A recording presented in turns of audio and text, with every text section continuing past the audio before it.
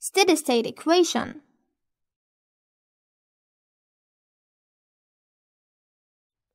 At the steady state, which occurs after about 4 half-lives,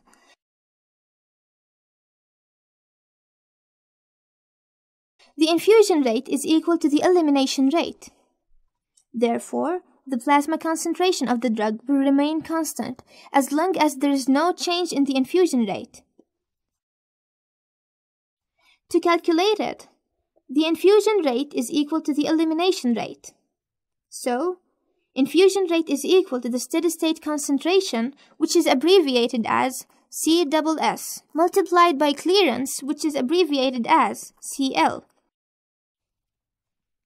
Always remember that the unit of infusion rate is mass per time, such as milligrams per minute.